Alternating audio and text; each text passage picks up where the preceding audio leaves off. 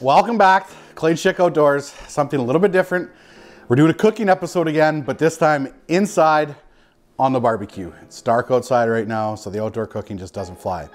We caught some walleye today, and we're going to do a baked walleye on the barbecue, but we're also gonna do potatoes. So catch and cook, right? Caught the potatoes and now I'm gonna cook them.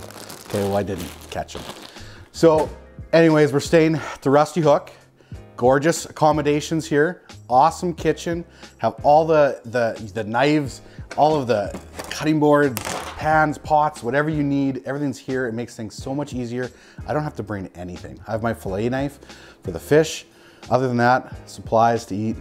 Yeah, so we are going to get started here with the potatoes first. I'll kind of take you through a step-by-step process of what we're going to be using, and then just kind of how I prep it, and then we'll prep the fish after, because you got to get the potatoes on the barbecue first. They take a lot longer to cook than the fish does. Okay, so we have our potatoes. I like these little guys right here. They just cook up so nice. They're so good. They're little guys. You can just cut them in half, pop them in there. Onion. We have sweet peppers, a yellow one and an orange one. And then we have butter. We're gonna just put the whole thing of butter. Okay, we won't use the whole thing. And then we have a selection of spices here too that I haven't quite decided what we're going to use yet, but I will wing it as we go here. Okay. So the first step, a little bit of butter. Plop it right in the bottom there. We're gonna do 2 little slabs. We got some butter. Now, one of the secrets I like to do, instead of putting potatoes in first, we're going to layer it up with some seasonings right on the butter. That's what, as soon as that butter melts, that seasoning gets mixed right in there right away. A little bit of dill weed. And then as that's melting, it'll all kind of mix in there together, and you can shake it all up, mix it together. We're gonna put some seasonings on the top too, but that's what we're gonna start with, a little bit of dill weed. So the little potatoes here, all you gotta do, cut them in half, fire them in. So I have the potatoes cut all up here, perfect.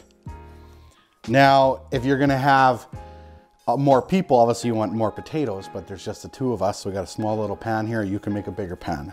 Onion is next. So I like to cut my onion. Everybody does it a little bit different. I like to take off the top and the front, and then I take my knife and I put just a little slit right in here. And then you can peel this off so much easier all the way around instead of fighting with that peel. Now you'll lose the outside layer of your onion sometimes, but you're left with a nice perfect core. So then I'm not worried about cutting my onion too thin. Basically gonna take it in half, and then I'm just gonna make nice slices. I'm gonna break it all up when I'm putting it in there, not just clump it in whole. So we got our onion and we got our peppers. I'm gonna use half of each pepper because we're gonna use the other half probably tomorrow. Obviously, you know, same thing. If you have more people, use the whole thing. Peppers I'm cutting up a little bit smaller than the onions. And I don't really know why. There's no rhyme or reason for it. It's just the way I choose to do it. Simple. So now you got all this in here. Now I'll add a little bit more seasonings to it yet. I'm gonna go with some dill weed. Sprinkle it on the top here. I'm gonna go with a little bit of roasted garlic and peppers here too. So then, the only thing you need yet now, some tin foil to kind of cover the top. Tin foil on the top. Get your edges nice and sealed. All sealed up here. We're gonna put it on the barbecue for about 30 to 45 minutes, somewhere in there. I'm cooking it right here. It says at 500. I don't know what that means, but it means it's gonna be hot enough. I know that for sure. Oh yeah. Potatoes take longer than the fish. Fish is only gonna take about 10 to maybe 15 minutes, so it's good to get your potatoes done now, and then you can prep your fish as it starts cooking. It's time to prep the fish. I got all the ingredients ready so we can kind of roll through it quickly. First important one, tin foil. You'll need something to put the fish on. You have your walleye, fresh caught walleye today. We have our butter, we have a lemon, we have a little bit of onions that we left from the potatoes, we have a couple eggs, and then we have our panko. I believe that's how it's pronounced, panko. This video is sponsored by Panko. No, I'm kidding, it's not sponsored by Panko. But that's what we're using today. So first important thing, we need to make a little area here where we can kind of put everything on. So, and then we're gonna put our tin foil right here. Okay, so I got the tin foil here. What I'm gonna do actually is fold it in half right now to start with. And this is gonna be our little base right here. Ideally, you could have like a soft butter and you take your spoon and you kind of just smear it in here. But we don't have soft butter right now. We have hard butter. A little bit more. This is gonna prevent everything from just sticking and then give it just a little bit of flavor. So then, what we're gonna do now is we're gonna create an egg wash. I'm so bad at popping eggs, so let's see if we can do this. Bam! Oh, no shells? Oh, yeah! Beautiful, no shells. We're gonna go 2 eggs for now, just make sure we have enough. Oh, perfect. So then you're gonna beat your eggs up, and I don't mean like punch them in the face. Just kind of break them all up.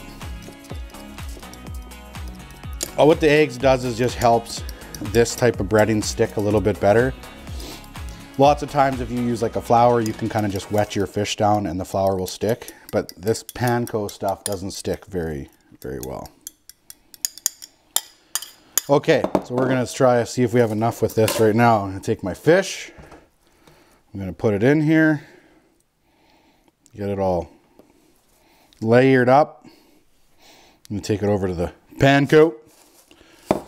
And then I'm going to put it in here. I'll put some on top, rub it in. We're going to take it and we're going to lay it right on top of the butter.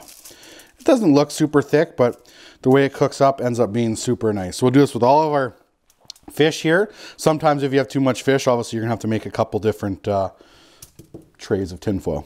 So we have our fish set on here. Now we'll take our onions and we'll just kind of lay them all on top. Oh, onion on the floor. Next thing, we're gonna add just a little bit of flavor here.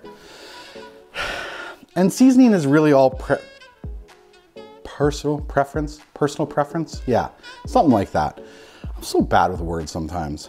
Today we're going to go with, I have a large selection of 3. We're gonna go with lemon pepper. Oh, I don't know. Tyson, do you think we should do lemon pepper? Oh, Tyson says yes. Tyson's the camera guy, obviously. If you haven't figured that out, he was in my last video. He caught a bigger walleye than I did. Pretty ashamed of it, but hey, it's all good in the hood. It was well earned. Okay, a little bit of lemon pepper.